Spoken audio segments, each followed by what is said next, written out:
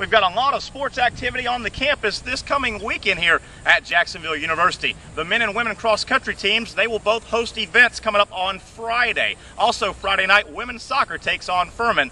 That's a 7 o'clock game. On the road, the JU football Dolphins, they open up their season at the Citadel. You can hear all that action on 1010XL. And then on Sunday, we've got soccer galore.